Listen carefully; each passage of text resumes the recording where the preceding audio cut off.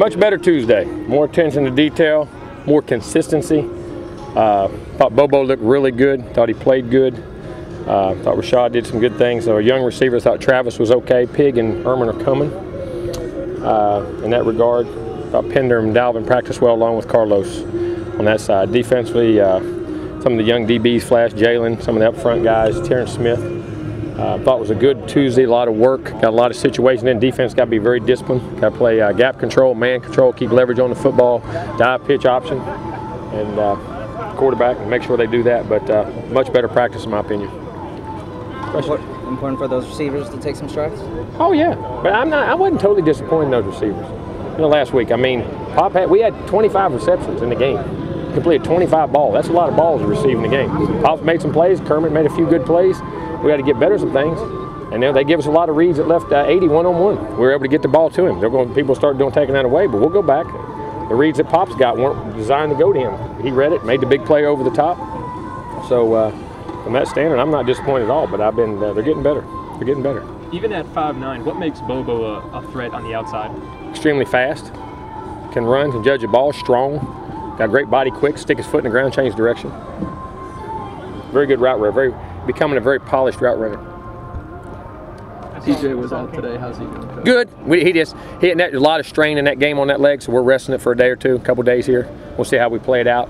But he had a lot of reps in there at corner and carrying that leg, and we knew he was going to have to. So. Kane Dow was in a boot. Broke a toe. Okay. Is he got stepped on in practice, and so he's got a broke toe. So till it heals up. Is there any timeline for that, or? I don't know. Do I let this AMD by my name? No, I don't. I mean, that could be 2 weeks, 3 weeks, 4. I mean, just those toes can be however they heal. I know the offensive line didn't play up their potential, but how much does it help that they are guys that they know that they're talented? They know they know they're talented. They know what to do, and they know that they didn't play like they could have played. At times, played well, but didn't. I mean. And they'll get better. Those sky's not falling, and they'll play better, and we'll get better. And thought today did a real nice job. Thought we blocked well. Thought we had good hat on hat, good angles. Back to fundamentals. Stay healthy. You mentioned Citadel's offensive scheme. How much preparation do you spend when it's kind of an unorthodox type of offense? Oh, a lot. That's a ton now. I mean, it's a ton of meeting time stuff. We had plans in it from the summer, and to be able to come out here and install these guys, because that is a pain in the tail now. I mean, it's very disciplined, and they know all the little tricks and things off of that, so we're going to have to play really good. Very disciplined and physical at the same time.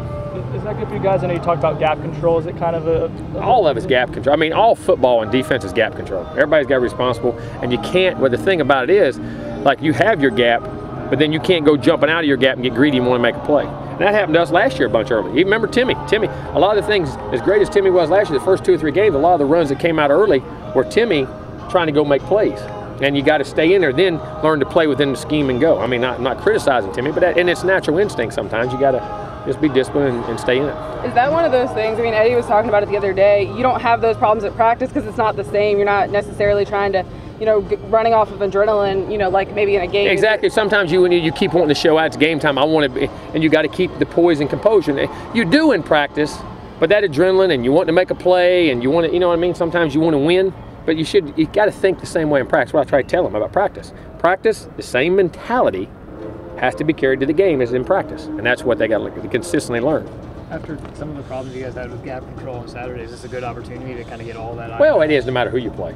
I mean, it really is no matter who you play as far as that goes. And like I say, our problems with it we weren't in them.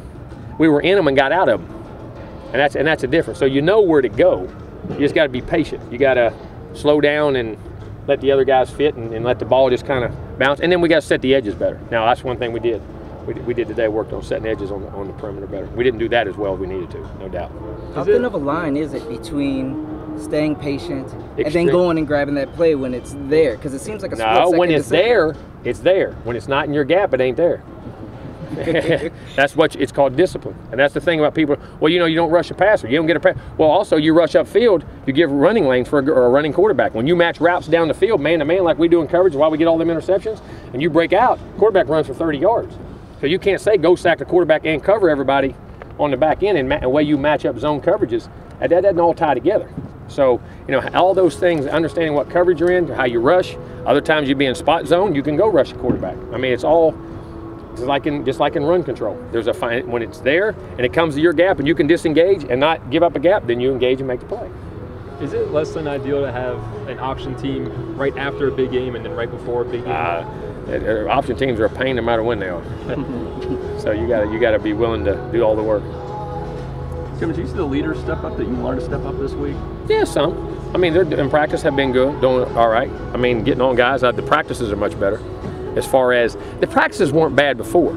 It's not I say they were bad, and I said they were good. They were fine, but we didn't have enough detail. I mean, there was not enough consistent. I mean, small detail, and then little things can make a difference. But those guys are getting our older guys are being vocal.